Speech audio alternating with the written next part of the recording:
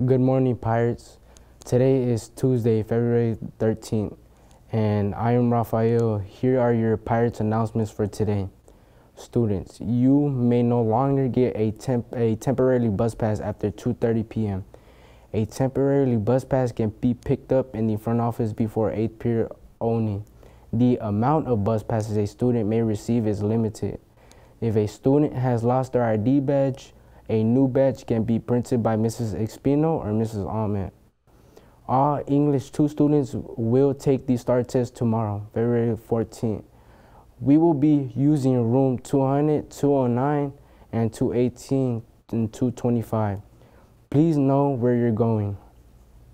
If you haven't heard, this Thursday our schedule is different because of testing, so that students may visit their morning classes. Our schedule is flipped on Thursday.